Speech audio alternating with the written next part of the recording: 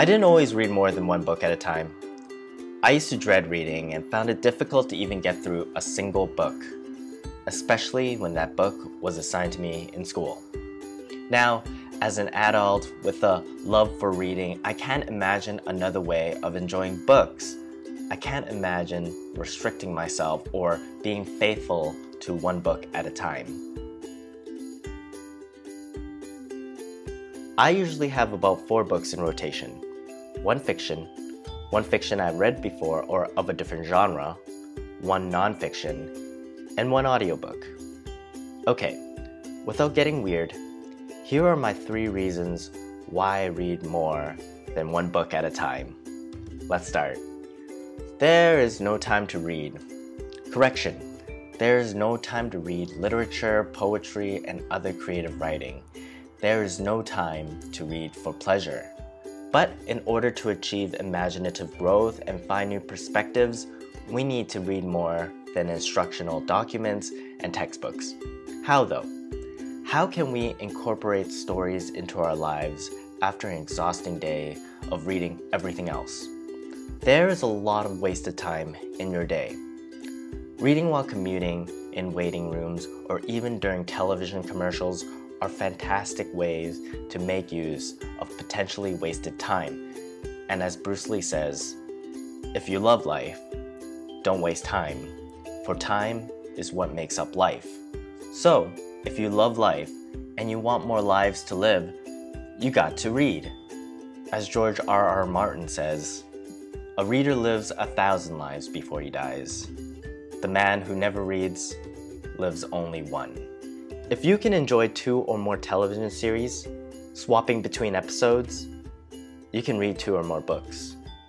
If you can go out and watch a movie, and then come home and watch TV, why can't you do that with books? Carry a book with you wherever you go. That's an order. Sure, it might take up space in your backpack or purse, but when the opportunity arises, you'll be glad you have it. Have one book be your on-the-go book. Okay, so some books are light and you could carry around in your bag. Other books like Goblet of Fire, Infinite Jest, or It are tomes.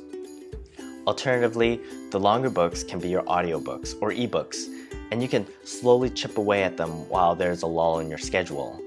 Our attention span has shrunken, but that doesn't mean we can't counter it. Audiobooks have found a place in my life. Sometimes music exhausts me and all I want is something to keep my mind off the monotony. When it comes to audiobooks, I find that nonfiction is the best format. I can simply consume the information as a means of entertainment, and it also leaves me hand-free to jot down important ideas. Alternatively, I find it difficult to read nonfiction books as an ebook format because I can't easily flip back to previous pages, leave a post-it, and the act of swapping out the ebook to write notes on a notepad is just a lot of friction. There's always little breaks in your day where instead of scrolling through social media, you can be reading or listening to an audiobook. Take advantage of them. Reading more than one book helps you discover what you actually enjoy. When I wanted to get into the habit of reading, I found myself bored at times. Not that the book wasn't interesting, it was simply that I needed a different flavor. I'm hungry, but I want to eat something else. Books are much the same way. You may feel like reading still, but you might not feel like reading this book at this time. So don't just stop reading altogether. Put the book you're struggling with down for a moment and pick up another one.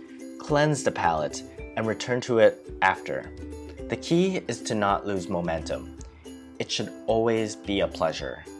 Having different books on the go allows you to read different genres, formats, and authors through a period of time.